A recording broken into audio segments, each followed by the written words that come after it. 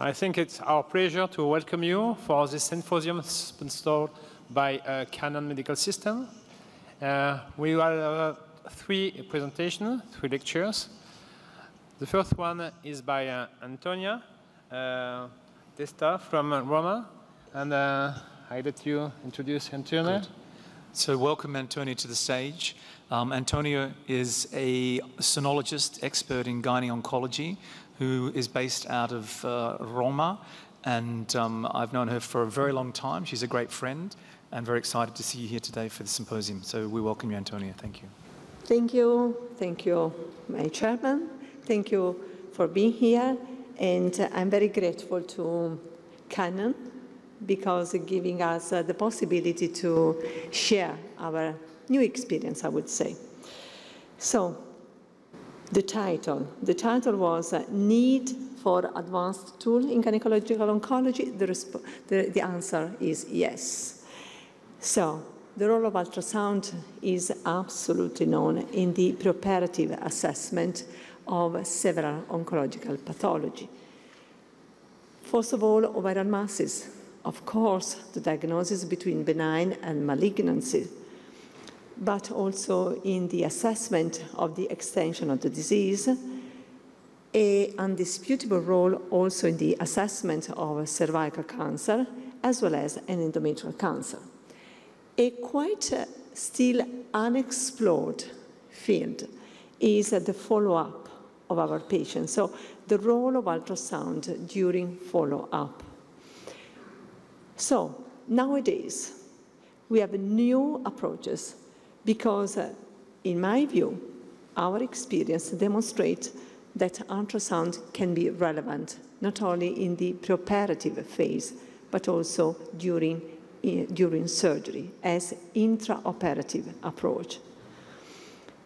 So we learned during the years, we learned a lot, for instance, about borderline ovarian tumors. We understood how to make a suspicion of a borderline ovarian lesion. We understood how to follow up our patients. We are able to detect a very small lesion within the ovary, and we understood the growth rate. Now, a clinical question, a clinical challenge. When we decide to remove a recurrent lesion for borderline during laparoscopy, how can we find it? How can we do a conservative surgery? So in this patient, this was our first experience, this lady with a suspicion of recurrence of borderline tumor, here you can see the lesion, she underwent surgery, but the surgeon during laparoscopy saw this situation. So he called us, and we could demonstrate that this was simply a functional cyst. Can you see the instrument pushing against the lesion? This was another functional lesion. Then we guided the surgeon to define where the normal ovarian parenchyma was located, and it was there. And again, we defined with him where the tumor was located, and you can see the tumor there. In this patient, the surgeon decided anyway to remove the two functional cysts, despite my diagnosis, and they turned out to be benign, and he could remove the tumor there. So, this was our first experience. In the literature, Yazep and colleagues, they reported their experience by using ultrasound during surgery in patients with suspicions of borderline recurrence. And they demonstrated that it could be very useful in facilitating the complete tumor excision. So, after that experience, we started a pilot prospective study. The aim was to analyze in how many cases the surgeon could require the assistance of an ultrasound examiner in completing the surgical procedure only by laparoscopy. to find a recurrent lesion. This is the scenario, and this is the aim. So we analyzed 51 patients, and the examiners was invited to go to the surgical theater in 12 cases. And it was very useful in all of them to guide the surgeon to find the lesion when she was in difficulty. So, just to a clinical aspect, to be able to do that with a minimally invasive surgery is very relevant, because in that situation, you can also perform hyperthermic intralaparotomy chemotherapy. And nowadays, we know that the outcome of these patients is absolutely similar to those operated on laparotomy. So, no different outcomes and a great advantage for intraperitoneal chemotherapy. So, with this great enthusiasm, we went on with the different approaches, with the different applications, and in particular, we guided the surgeon with both transabdominal and transvaginal approaches, but we also used these laparoscopic and finger probes. You see here the laparoscopic probe. You can move the probe, you can rotate the angles, or you can use the finger probe during laparotomy surgery to guide, to look for some particular structure. There is an ongoing prospective study in our institutions. Since last year, we analyzed 65 cases, and you can see that the most frequent pathology is a malignant pathology, but we could also apply that in benign conditions. So we prepared a list of different applications. First, borderline. Second, recurrent deep pelvic lesion, retroperitoneal lesion. This is not found at open surgery and also benign conditions. So let's start again with the first one. Again, borderline. This is a quite interesting case because, as you can see, the peritoneal cavity was negative, so no carcinomatosis, and the ovary was stuck to bowel. So after removal of the adhesions, we saw the adnex over there, but we used the laparoscopic probe to localize a very small recurrent lesion. This is the recurrent lesion, a very small unilocular solid lesion. And we could discriminate this lesion from this one. It was benign. And this is the normal ovarian parenchyma. So the surgeon could remove this very small recurrent lesion, and then we could check again the normality of the remaining ovarian parenchyma. An example of recurrent deep pelvic lesion, where after surgery, after radiotherapy, sometimes you start with laparoscopy, but the pelvis is obliterated because of severe adhesions. So in these patients, the woman underwent surgery because there was a detection at PET-CT of this small lesion deep in the pelvis. And the surgeon couldn't detect it, so we guided it by using the transvaginal approach. You can see here the instrument, so we guided the surgeon to find it. And another application is for the retroperitoneal. If you have some recurrent lesion, again, detected PET-CT, magnetic resonance, and so on, during laparoscopy, sometimes the peritoneal cavity is completely free. The surgeon, they do not know where to open, where to go, where to find it. And this lesion was absolutely attached to the sacrum bone. So we guided the surgeon, and they could find it, and it turned out to be a neurinoma. This case, another application.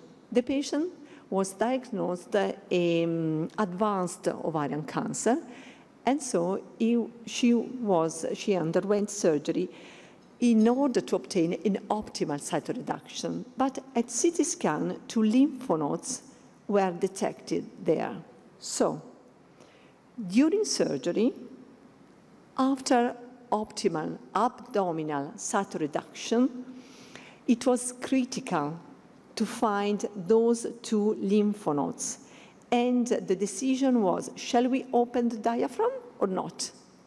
Because they were supposed to be 2 cardiophrenic lymph nodes.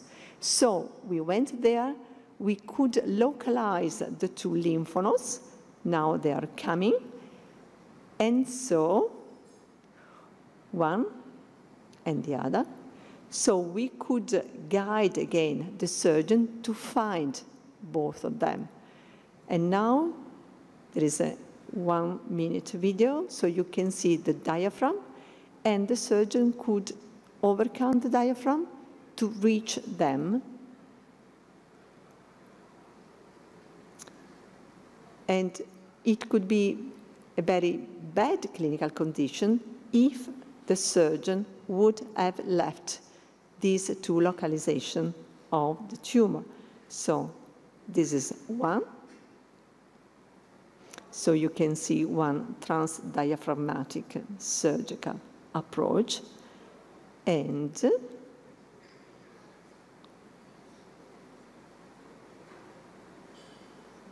both of them resulted to be infiltrated. Okay, 1 second again.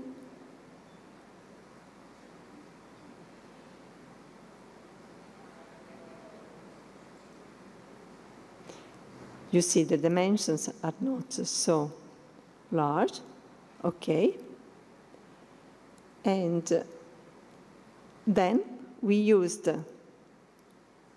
ultrasound examination again, intraoperative, just to check that the surgery was absolutely complete. And this is the histopathological findings.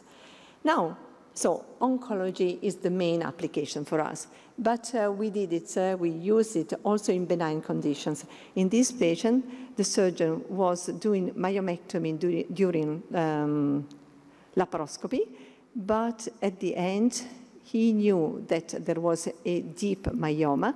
He wanted to continue in laparoscopy, but you know, during laparoscopy, you don't have the tactile feeling. So sometimes it's difficult where to open, where to find it. So they could complete surgery with the ultrasound guide. And the final example is this one.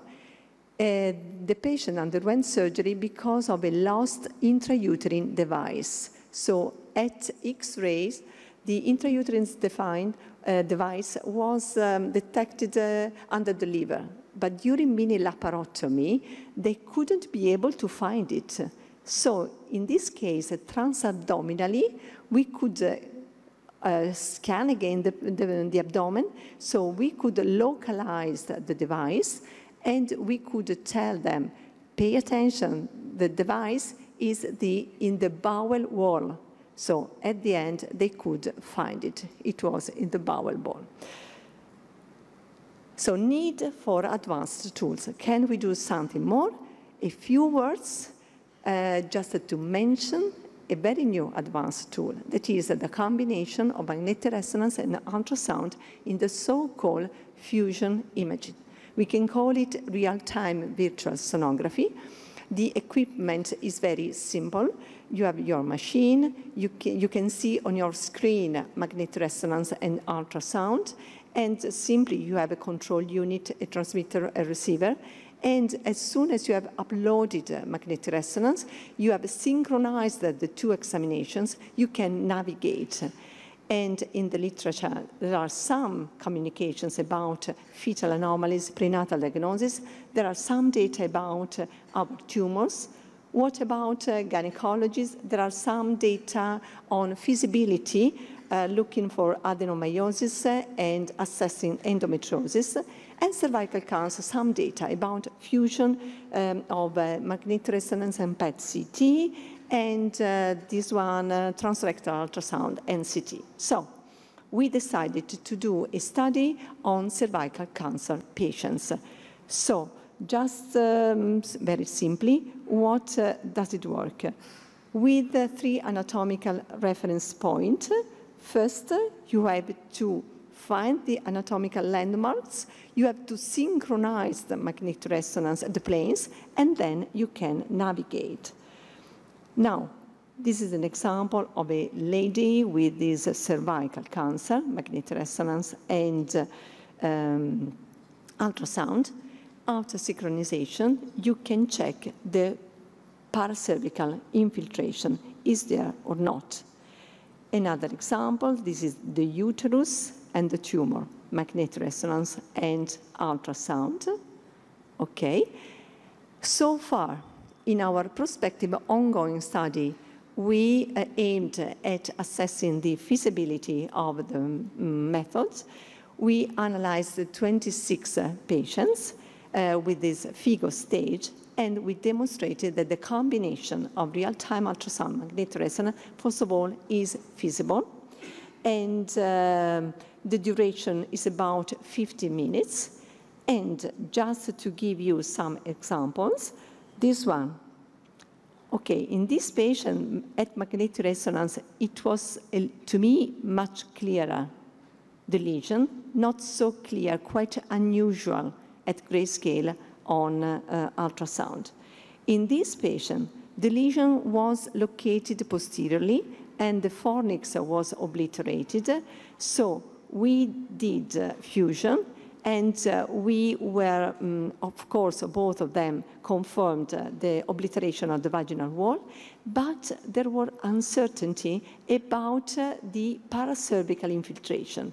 At the end, navigating together, the radiologist and the ultrasound examiners, we decided that here there could be a minimal paracervical infiltration. So the surgeon decided to perform surgery, and this is the counterpart, the anatomical counterpart of the paracervical infiltration. Vice versa, in this patient, this is the magnetic resonance image. As you can see, it's very difficult to detect the lesion. That appears quite clear on ultrasound.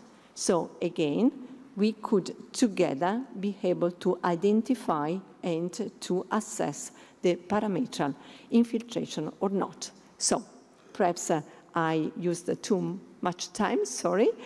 Advanced tools, do we need that in oncology? Yes, we need it. And I think that intraoperative surgery is absolutely relevant. And in the next future, we will see more and more and more applications. What about fusion? My impression is that for sure, it has a great academic value. What does it mean? It means that for the first time, we really spend together time in the same rooms.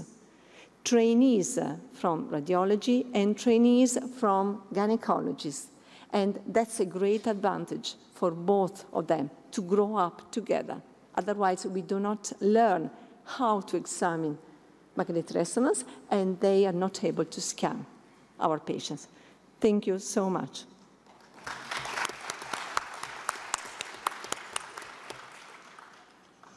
Is there any question from the audience for Antonia?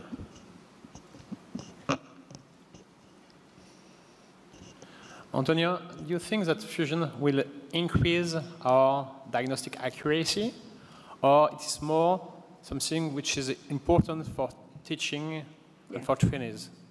So it's more diagnostic, or it's more an academic tools in your mind? Yeah, I'm very happy that a radiologist is the chair of our session, so I would like to make the question to you.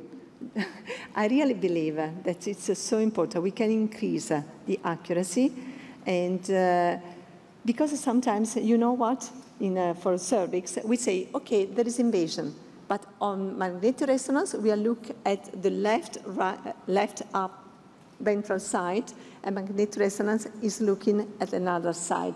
So it's really important to be together, and the accuracy, for me, will be absolutely better. Thank you. In the cases where you had videos of intraoperative laparotomy ultrasound digital probes being used, who's driving that in where you're working? Is that driven by the sonologists or is that driven by the surgeons, that technology?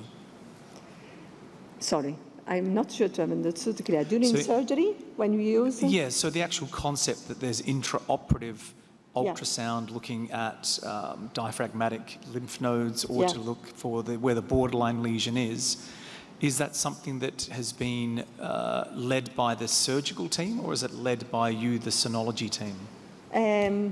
Half and half. Okay. Half and half. Because at the moment, we are still very experienced surgeons, oncological surgeons, and very experienced ultrasound examiners. The new generation, in my mind, they could be reach both expertises. So far, they do not understand clearly ultrasound, so they have to trust us. And they, at the same time, they are the leader. So we are doing together. Excellent. Good. Thank you, Antonia. Thank you.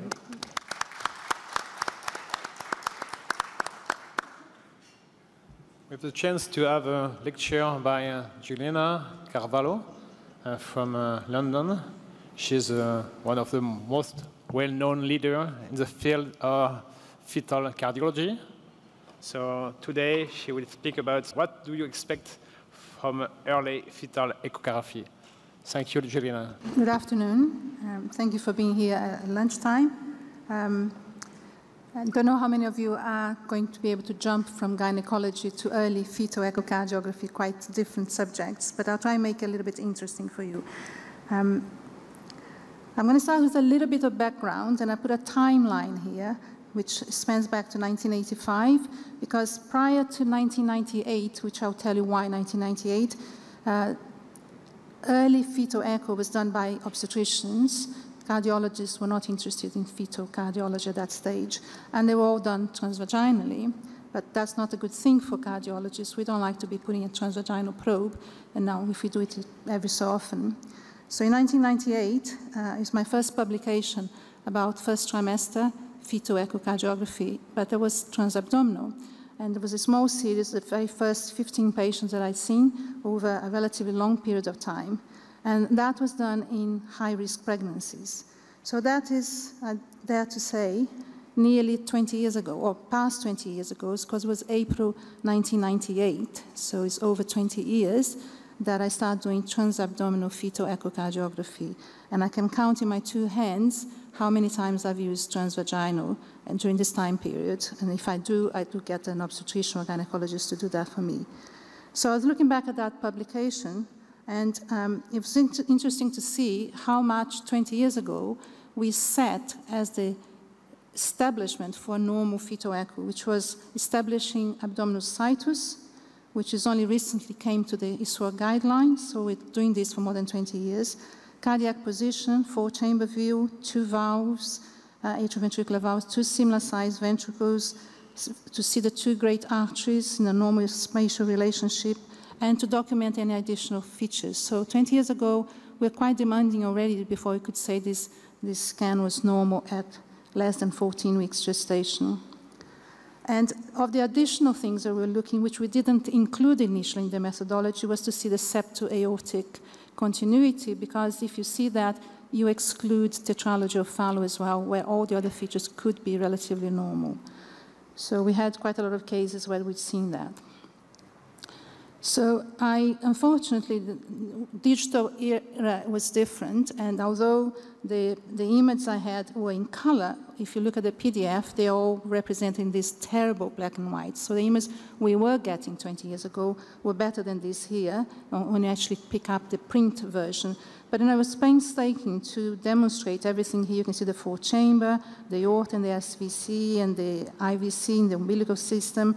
So that was, everything we had to see, transverse views and sagittal views in this small series. And I started from there, and over the years, I've been doing more and more first trimester and early second trimester, because I'm including here up to 16 weeks of gestation. So around that time, there was a lot of interest to see, well, what can we see early in the pregnancy? So there were a few studies, which is back more 2002, the 2 studies. One is from Monique Hack in the Netherlands, demonstrating that each week of gestation makes a big difference as the quality of the information you get. So below 12 weeks, it's quite hard to get information that is diagnostic. You can see the heart, maybe you see a 4-chamber with the ventricles, but we need to see more than that in order to be able to counsel the families. And that matched up quite nicely with the clinical impression that 13 weeks to start is better than 12 weeks transvaginally or transabdominally. And then there was a work from Ian Hagan, who was at King's at that stage, and it's basically showing that the bigger the baby, the bigger the CRL, the more successful the exam. The larger the lady, the less successful is the exam, which goes along with the 20-week scan as well. So there are some limitations which are the same. And this is a cartoon which will show you comparatively the size of the heart at 13 weeks, because around the heart there are the lungs, that specimen, and the 1 cent of the euro. So you see the size of the structure we're trying to image at 13 weeks of gestation. And the chest diameter is only 1 inch, 2.5 centimeters around 13 weeks. And the aortic valve just measures about 1.3, 1.4 millimeter at that stage. So we can see that from this case is a simple transposition. The images are from about 15 years ago. It's my first case of first trimester transposition, was coming from a nuclear translucency of 9 millimeters. And you can see here the parallel arrangement of the great arteries. And this fetus is now around 15 years old and had an arterial switch operation. So I think if we move from that historical background, and in 2018, what are the expectations of early fetal echocardiography? And I think I'd like to differentiate here 2 aspects. One is screening, which I put a bird here, which is quite difficult to see the details, because you may see something is wrong, but perhaps not enough to see what is wrong exactly to be able to counsel the families. And that's where a cardiologist or someone that's very interested in the fetal heart can come to a scanning, obtaining more details, and then you can clarify the details of the scan, which are important in terms of counseling. So that's what I do, is the scanning. I don't do screening. So at this stage, point in time, what is our threshold? That is what I establish on a daily basis, because I scan a lot of patients below 16 weeks of gestation. And there is a minimum that I need to see to say this is fine at 12 to 16 weeks. And it's basically almost everything that you see on your 20-week scan. Normal situs, so, normal cardiac position. We have to see the 4 chambers. We have to see the 2 atrioventricular valves, the 2 semilunar valves. The ventricles need to be symmetrical. We need to see the 2 great arteries. We need to see them in their normal position. We need to see the connections, that they're all in the correct place. We need to see that the flow velocities are normal. We need to measure at least the aortic and pulmonary valves, and that they are within the normal range. And the main limitation is the view of the septum to rule out ventricular septal defects. So we have to have at least reasonable views of the ventricular septum to rule out an overriding aorta to exclude tetralogy of Fallot. So it's quite a long list, but that's part of a fetal echo. So it's not, if you go to the first trimester or early second trimester, that should be part of what you do every day anyway. So just on a few slides here, a few images. That's an image of the situs, which is similar to the cardiac guidelines, a 4-chamber view. This is a 13 weeks and 1 day. You see the ventricles here. The use of color is important because you can see here the ventricular septum, excluding major VSDs in the inlet portion. Then we have a slightly sagittal view showing the aortic valve here and the septo-aortic continuity. And so I just want to go to that slide. And I'll show you more of those images, which I call them just flow. This is used with conventional ultrasound equipment. And you see here the inferior vena cava, the superior vena cava coming down, the aortic arch, and the ductal arch. So it's a 13-week scan transabdominally. We measure the aortic and pulmonary valves. As I said, they measure about 1.4 millimeters. We measure the velocities across the valves to see that they're working well. And we measure tricuspid and tricuspid mitral valve Doppler inflows. So it's really a complete fetal echo. That's what we should set as our minimum to say that the heart is normal. So there are the things that we don't always see, but we try and see them. And that's something that's changed because equipment is getting better. So more often than not, we do see the superior vena cava, the inferior vena cava. We'll see the pulmonary veins as well earlier in the pregnancy. So these are not a must, but are desirable things to see on an early fetal echo. Umbilical venous return is very easy to see. Ductus venosus, we should look for that as well. I put a question mark here on what the obstetricians are looking for more often, which is tricuspid regurgitation, subclavian arteries, because they're looking at that for risk of chromosomal abnormalities. And I'm not that interested on that. I'm more interested to see is the structure of the heart normal. And if the tricuspid regurgitation is there, but the tricuspid valve is normal, it doesn't really matter. So the additional information you can see here, again, the same scan at 13 weeks. We have the inferior vena cava joining the right atrium. We have the superior vena cava coming down and joining the right atrium. On a color here, we have the main pulmonary artery and the bifurcation, pulmonary veins coming into the left atrium with a normal Doppler signal and the ductus venosus. So I think the threshold is quite high. So let's have a look at a few examples of what we can achieve. And I'm putting here the BMI because you might say, well, you're just choosing the best image you have. You know, what is it in everyday life? Well, there are difficulties as well, but we try and overcome them as much as possible. So this here, BMI of 23, 14 weeks gestation. The position was normal, so we start with the situs, and we come up to a 4-chamber view, and the left ventricular outflow tract. And if you're used to looking at this very often, you can see the details very quickly. If you're not, you probably need to play that time and time again. So in a very quick sweep, you can see that all the structures are there and the connections are normal. And this is without using color. On a sagittal view, you see the diaphragm, the stomach, a short axis view. You can see the papillary muscle, the mitral valve. We're seeing here the aortic arch, good contractility, 2 ventricles. And of course, you have to add color. You can't do any scans, second trimester, first trimester, any trimester without color. It gives information about the flows, but it also makes it easier to see the anatomy, particularly if you're not used to doing scans. So here we have the sagittal view with the IVC coming up into the right atrium. We have the aortic arch, and you can see that the aortic arch looks normal, so it's easier to see. You would agree with me than in the 2D image that I showed before, and we use both, a combination of the two. And I quite like to use this. I call it just flow. I've been using this for more than 10 years. You don't need any sophisticated equipment. You just turn down your B mode gain when you put in the color and adjust the color for the gain for the color setting. And you get an image which looks like an angiogram. And you can see here the gain is a little bit high. But you can see that decreasing the velocity, you can see the branches of the aorta, the aortic arch coming here. You even see pulmonary veins coming here on the back of the left atrium. And there are different kinds of color with higher definition and sometimes more sensitive for the low velocity in this versus. And this is against the same features at 14 weeks. This is all transabdominal, just using standard ultrasound equipment, but they have a high definition flow. And you can see the great details of the aorta, the branches of the aorta. The umbilical vein would come in here, the inferior vena cava. And if we are a bit lucky of stopping it, you can even see the atrial appendages at one point. I think towards the end. Here we have the right atrium in the front with the atrial appendage and the left atrium on the back with a different atrial appendage. So there are lots of details you can see. We don't look for that. Obviously, this is an extremely nice, slim woman with a baby in a good position. And this is mainly showing the similar image, but we have to start with here, right at the beginning, more in the inferior vena cava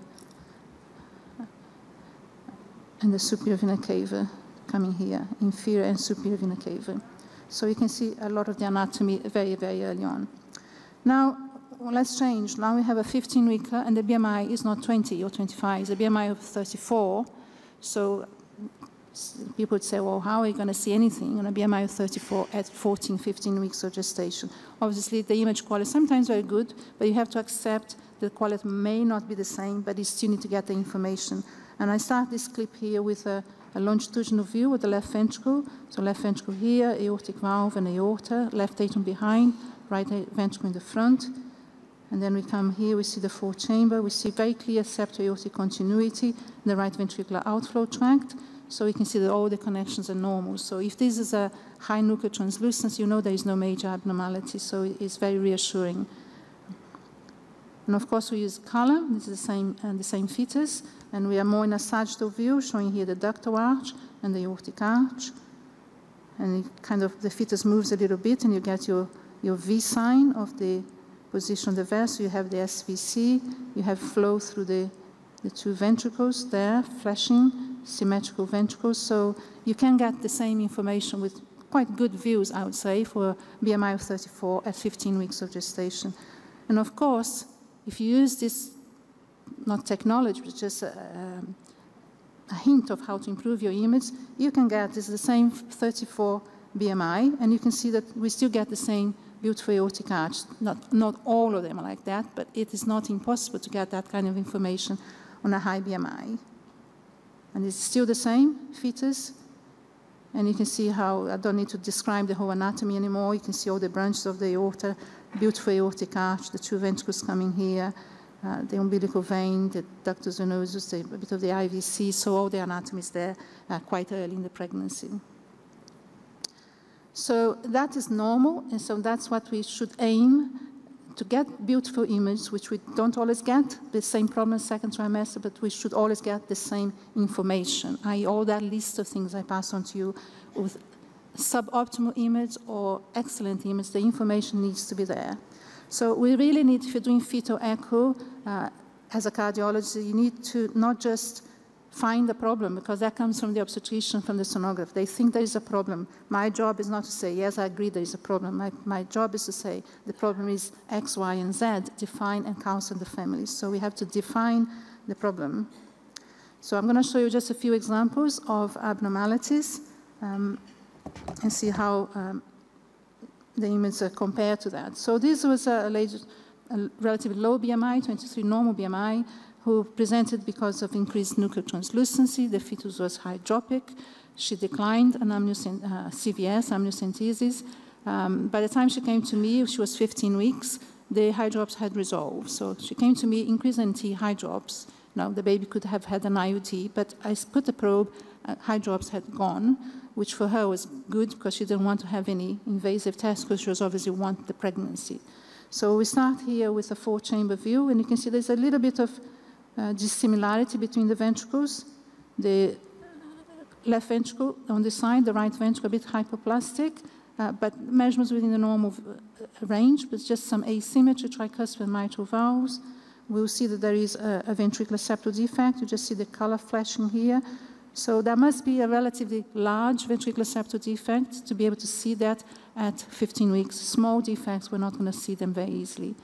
And if I follow through again, you see that the vessels are in a normal relationship, left ventricle here, aorta coming up, pulmonary artery coming from the front, three-vessel trachea view, and there is an asymmetry at the arteries as well. So it's slightly unusual because it's the right ventricle that's a bit smaller, but it is the aorta that's a bit smaller. So the ventricle is the right and the arteries is on the left side.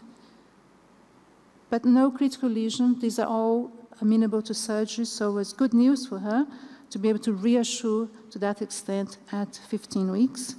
And again, our kind of just flow information. You can see here the ductal arch and the aortic arch where it thins down. There's a bit of isthmal hypoplasia. At that stage, we're cautious. Maybe the baby's going to have coarctation. Most of what we see here is the ductal arch or the head and neck vessels. So all very treatable postnatally.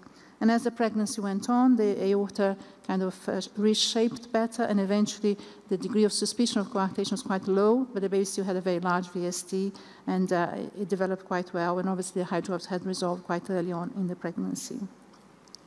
So you are able to reassure those families quite early on, but you need to follow them through up to at least the second trimester, and in this case, obviously, suspicion of coarctation would follow her all the way through the end of pregnancy. This is another example, 14 weeks, again, BMI 24, but spine up.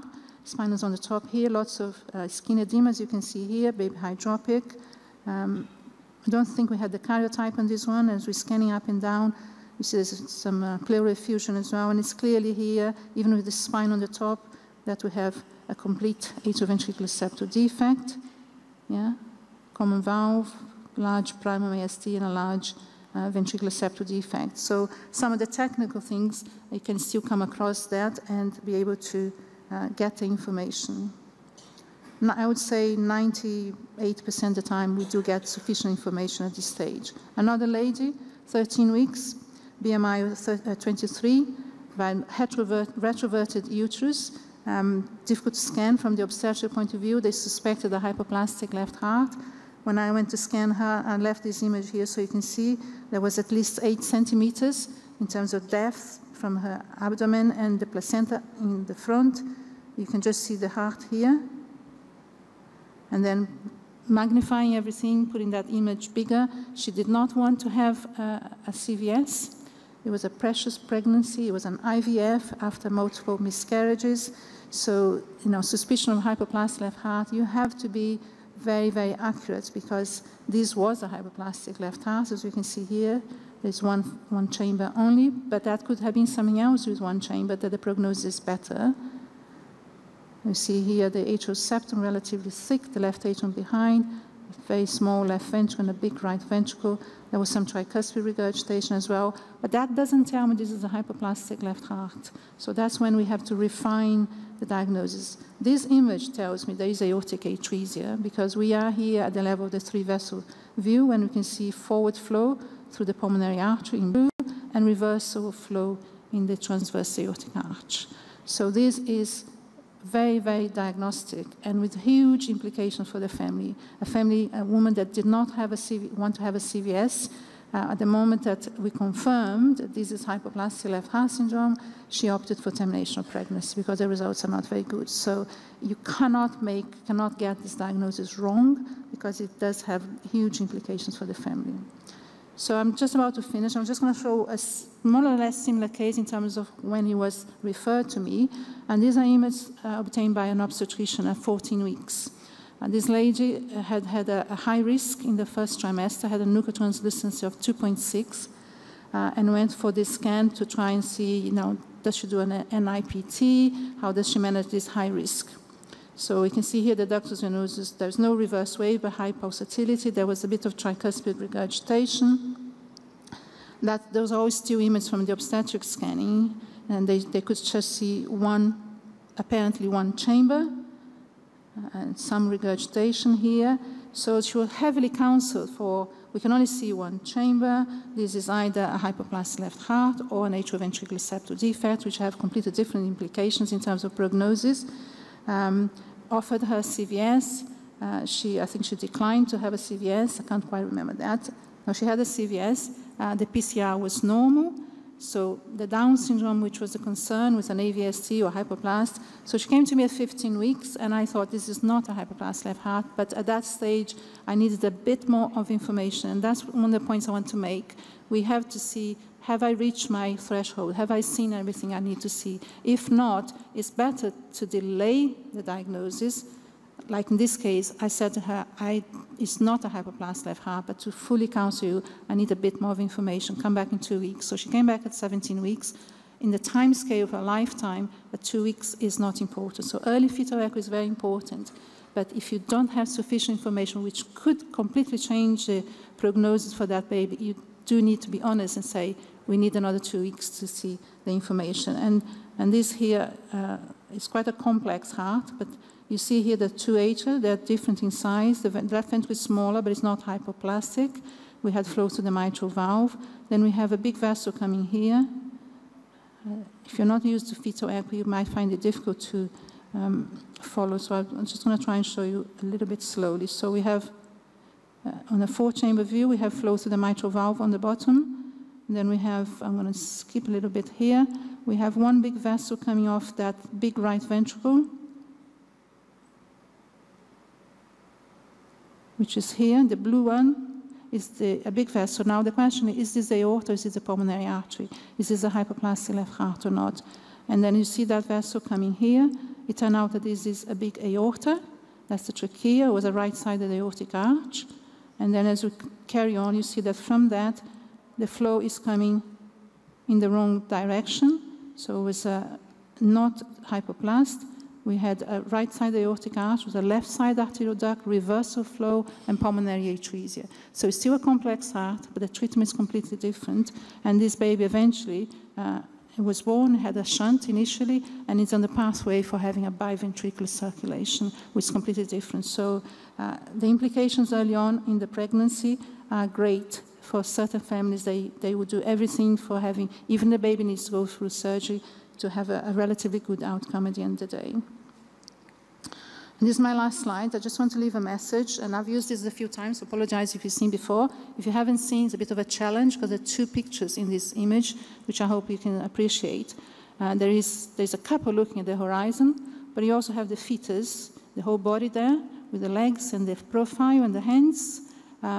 So I think my message here is, pregnancy, couple looking through the horizon, they're looking through a lifetime of experience. Everyone has expectations, and we have to be very accurate. I think that's the main message at the point of delivering a complete fetal echo and a fetal cardiology counseling, because whatever you say to the family has huge implications for the future of that family and of that child. So we need to be very certain of how we deliver that information to the families. Thank you very much for your attention. Thank you, Julene. For the reason of time, we'll move to Jader. If you have some questions for Julene, feel free to ask her directly. And Jader is from Lisbon. He's well known in fetal medicine, and especially also in art in the first trimester. And he will present a small communication about the role of first trimester ultrasound in the CNS-free DNA area. Thank you, Jader. Thank you very much for the introduction. I'd like to thank Canon Medical for the opportunity to be here. And I would also like to make it easy for all of you that I'm in the position where I'm either just before your lunch, and so you're starving, or right after your lunch, so you're half asleep.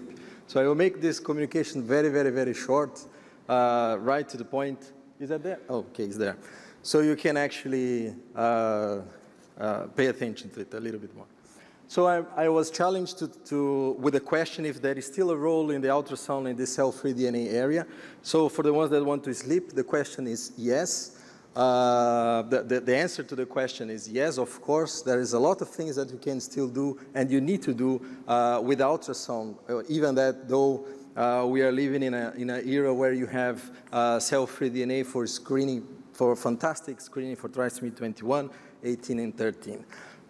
We learn from the principle of the inversion of the pyramid of care from Professor Kyprios Nikolaidis that the first trimester ultrasound is much more than just looking at nuchal translucency, nasal bone, tricuspid regurgitation, and ductus venosus, but now we amplify this ultrasound scan so you can actually look at fetal defects, preeclampsia, so screen for preeclampsia, fetal growth restriction, premature birth, and still for aneuploidies, because in a small, but in a certain proportion of the patients that undergo cell-free DNA test, they don't have any result.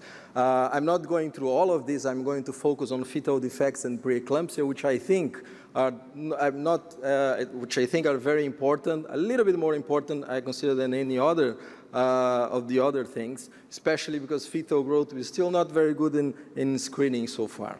So on the fetal defect, you can tell me that, well, it's easy to identify if you also use the markers for trisomy 21, but even in the babies that we have no chromosomal abnormalities and you find no other marker. This is a study from the group of Professor Katia Bilardo that shows that within 5,000, a little bit more than 5,000 patients that was screened in the first trimester, 51 of the structural abnormality was found without correlation with chromosomal abnormalities. And of those 51, 23, so which means 45% of them were diagnosis in the first trimester ultrasound. And within this 45%, within this 43, all of those ones on the side that you can see, acrania, holoprosencephaly, gastroschisis, exomphalus, megacystis, and body stalk anomaly, that are considered to be always detectable by the publication from the group of Professor Nicolaides in 2011, all of those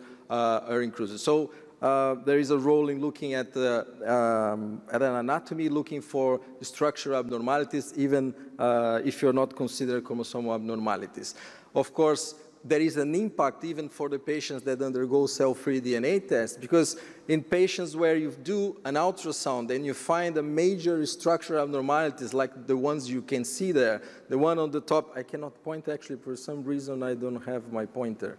The one on the top there, holoprosencephaly, the one on the side of the one that is exomphalus, then a megacystis and cardiac abnormalities. So when you find a major structural abnormalities, even that patient has a low risk, whatever cell-free DNA test you have done, this is a patient that is a candidate to an invasive test because you need to look for any other chromosomal abnormalities, especially the one that have an increased NT, like the increased NT on the top, a very large NT, especially the NT that are above the 99 centiles, which you can consider also as a structural abnormality. So if you, in the cases where you have normal cell-free DNA, or you're considering doing a cell-free DNA, but your ultrasound shows you a major structural abnormality or a very large increase nuchal translucency, those are the cases where you actually are not going to consider that. We've learned that you can see heart, as Professor Julene showed us, you can see the heart in the first trimester. This is just an example of how new technologies can help, the SMI, the superb microvascular imaging by Canon, that can, this is the difference between using and not using.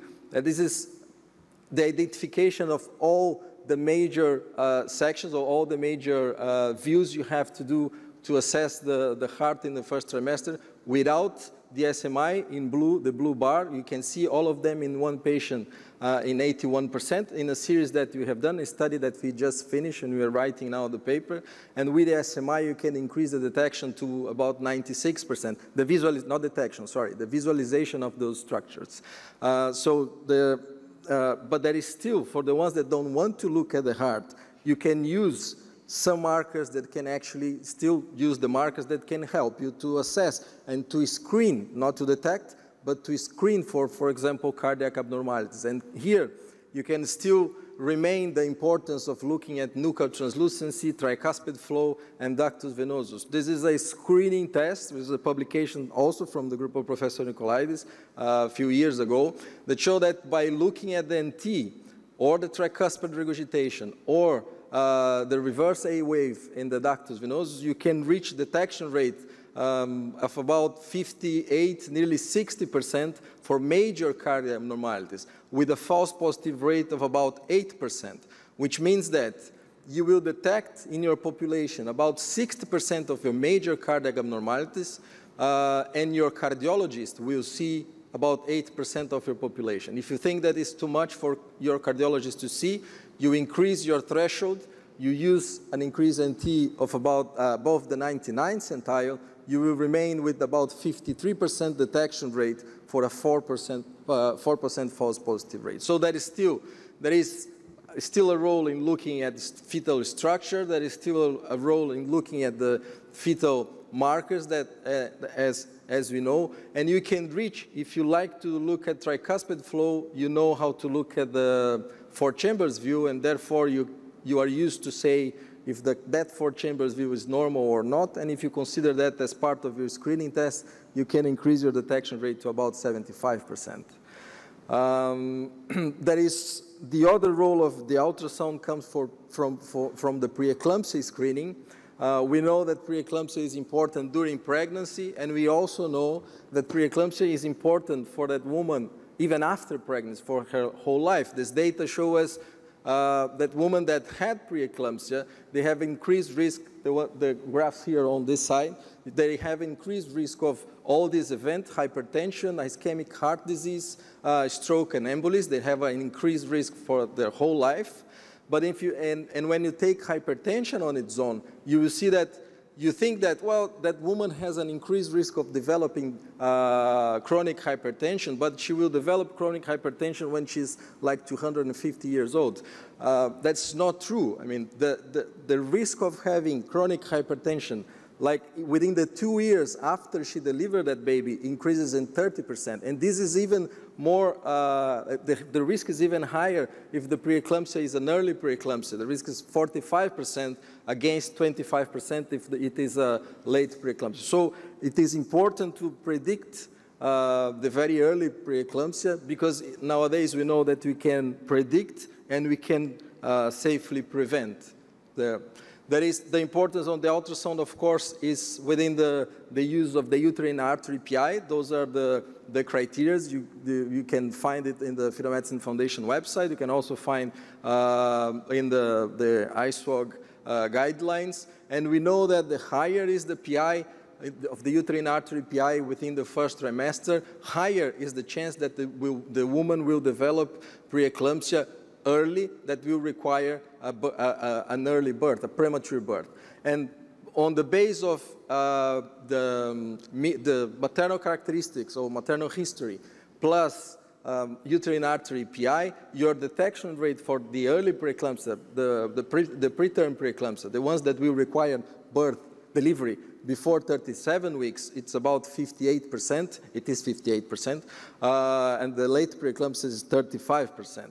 And of course, there are other players here, other markers that you can include. You all know that. That's not the topic of this session.